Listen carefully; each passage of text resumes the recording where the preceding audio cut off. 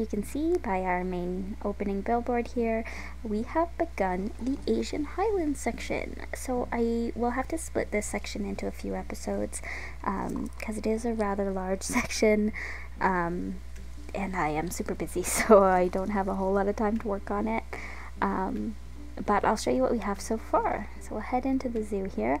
Not much has changed in general around the zoo. I did start putting up some banners and some more shaded seating areas.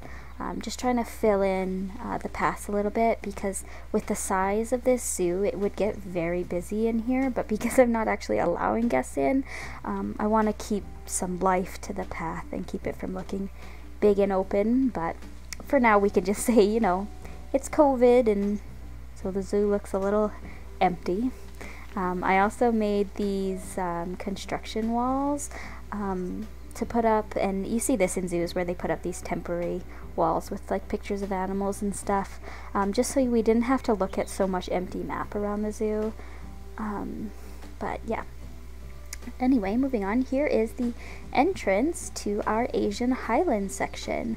So I just made this little archway quick to kind of let people know they were entering a themed area, and we'll head on in. So you walk up the hill, and then across this little lawn you can get a bit of a peek into our playpen for our red pandas. I can see one in there. That's not really the main viewing area, but you could peek at them if they were playing around in there. But the main first animal is off to the right here, which is a Markhor exhibit. Yeah, it's, you know, lots of rocks and sticks like you would see in any other Markhor habitat. It's not implied though. We just have to find them. There they are. So this is the mod that I commissioned from Nick, is these Markhor, and they look amazing. The horns are perfect. The shaggy neck beard is great. They will be available to public. I know a few people have asked since I posted a screenshot of them. As soon as the mod is finished, but I just wanted something to put in here, so I just have the male model as a replacer for the doll sheep. But it will be a standalone mod with a male and a female and a baby and stuff. It's just not quite finished yet. The boys are all really busy with modding in the big Africa pack and stuff that's coming out. So don't fear, pretty soon you should be able to put these little guys in your zoo. They're pretty cute, and they jump around a lot, like they're very lively. They climb on these rocks a lot. It's pretty fun to watch. But my favorite is they come over and they eat out of this hanging feeder, but they're too short, so they have to stand on their back legs. It's really cute. Anyway, again, lots of shade over the paths.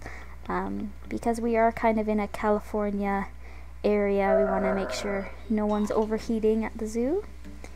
And shade in the animal habitats as well. So you come around, and just tucked away on the corner here is a little pond area with some saurus cranes in them. These are by Mealy, and they look pretty good, but if we ever do get an Asian crane, either as a habitat animal or as a scenery prop, I might replace them, but I think they look passable enough as it is. Yeah, cute little area, and then we'll head up. I tried to keep some areas that weren't planted, because, you know, zoos wouldn't have even a big budget zoo like this wouldn't necessarily waste all the budget making sure every little piece was planted and landscaped. And then I did add like this little dirt trail where like people have been cutting up across the grass instead of going around. Thought that was kind of funny. So there's kind of this opening plaza here, and we'll go off to the left first, and this is where you find our red pandas. So I made this little stone bench with the cute little red panda statues. These are some of my favorite statues in game. I just love them so much. I just wish that when they came out with a really interesting style like this, they gave us more animals in the same style, but, you know, is what it is. So up here, because this is a little bit sunk down, you can kind of get a really good view of the red pandas if they're out here climbing around. I did put their water out here to encourage them to come out here, so they do come out quite a bit. And then we got, of course, the information for them, and they have a very plain indoor section. I might redo it and make it a little more interesting in there for them, but for right now it's just got like this skylight with the bamboo growing. There they are, snuggled up. I love the red pandas, they're so cute. Got this doorway and the bamboo on the back, and just some climbing. They don't really have, I gotta look up more pictures of indoor red panda areas, and just see like what they would realistically put in here for them, but I just did that for now. Yeah, and then I put some of these all around the zoo, where like Pip Shot Water would have sort of sponsored these water bottle and drink fountain things around the zoo, so I kind of plopped them all around. But yeah, and then I put in Paulsley's hot dog cart, again, just to give some life to the paths. But yeah, and then across from the red pandas we have the Przwalski's wild horses. They're in here looking real cute. Lots of space for them to run around, and some trees for them to be rubbing on and you know, scratching and chewing and all of that. And then the live trees I protected with a fence, because the horses would rub and chew on the bark and kill the tree, but they have these pieces that they could do that on. And then I put the waterer and feeder from my ungulate pack in here for them. And then they have, this is a really big barn that would house all of the ungulates if they were, you know, off exhibit or there was bad weather, whatever. It's not connected to the Markhor, but I'm sure I might either put a smaller barn over there or that they would just bring them over. It's empty on the inside, of course, because we're not doing too much backstage until we are done the zoo and still have pieces left. I did, for some reason, I had to move the water tap away from the waterers because these used to work, but now for some reason they won't drink through the art pieces anymore, which is after the update, which is weird, but whatever, I don't mind. Yeah, I'm waiting for these guys to have a little foal because their little babies are so cute, but they haven't had one yet. Anyway, moving on. So coming around here, we'll go up there and see the big guy after, but we have some wood shades just to break up so we're not using the same shaders over and over again.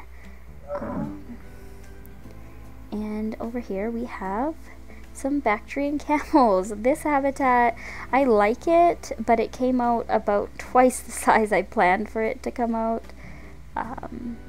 This little baby, I don't know where mom and dad are, but I don't really want to try to make it smaller, but I might either get more camels or put another species in with the camels. And the way that this is set up, with all of the habitats being next to each other with a barn in the middle, I'm sure too that enrichment wise they could rotate, oh there's mom and dad, they could rotate the ungulates from one habitat to the other too.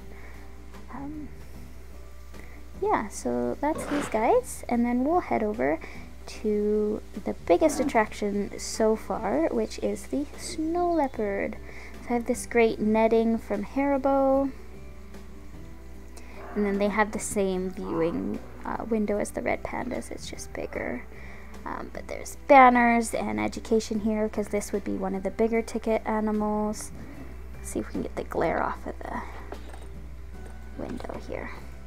And I did put a vending machine here too. But yeah, there's our little snow leopard. He's got lots of stuff to hide in and climb on and jump around in there. I'm pretty happy with it turned out, but this whole area I'm still kind of just tinkering with it. So we go in there. I wish he could use this hammock, but they can't. Maybe in a next update they'll add some more animals to the hammock, but yeah, he's got lots of places to hide. This exhibit too is bigger than I would have maybe liked, but I had to go by the size of the net because the net was amazing. I just wanted to use it, but it's a little bigger. So I put in lots of these big rock formations to kind of fill up the space. And there is a little backstage building back there as well, because they would obviously have to remove the leopard for the keepers to get in here and work. So they would need somewhere to lock him away. He sleeps up here in this little nook a lot. And then there's another one back there that's a little more private. I might get a second leopard. I just haven't. But yeah, I think it's definitely big enough to have 2 in there. But yeah, this is the section so far. So I hope you guys like it. And then I think the plan is to go this way with the path, and I might put a third ungulate paddock over here with maybe some takin or something, and then it'll curve down this way and go to like more like Indian rhino and things like that, and then transition into like lower tropical land sort of Asian animals. And then I haven't decided yet if the snow leopard will be like the crown jewel of this section, or if I'll keep going. I'm gonna for sure put a Eurasian lynx right here, and then I think what I might do is continue the path up this way and continue the elevation so that you go up, and you'll go up to a Siberian or a Amur tiger, and then the giant panda as well. But I don't know, so give me your thoughts on that. But I think that's maybe what I'll do. The zoo I think definitely has the budget for it, so yeah, we'll take one last little stroll through here. I didn't get much done this week, but I did get a bit done. So yeah, and then hopefully by next week when I update you, these guys will have had a little foal. They're probably my second favorite addition, just because they're horses, but I really do like the Markhor. They're pretty cute. So yeah, this is our Asian Highlands so far. So we have the penguins in the entrance, and then we have, this is the section so far. This path won't be here. It's just temporary so that the keepers could get to the snow leopards. The backstage will run, the ungulate backstage will run here. And then there'll be more backstage here that'll service this. But for right now, I just needed a path so that they could get over there. But yeah, this is it so far. Yeah, so like I said, this is maybe where we'll put the Amur tigers and giant panda. And then I'll need probably 1 or 2 smaller kind of filler animals. One of which might be like the takin over here, and then we'll come down this way to the Indian rhino and so on and so forth. But yeah, I hope you like it so far. If you have any comments or suggestions, let me know down below. Watch a little Markhor here for a minute. But yeah, thanks for watching this episode. I hope you enjoyed it, and I will see you next time. Bye bye.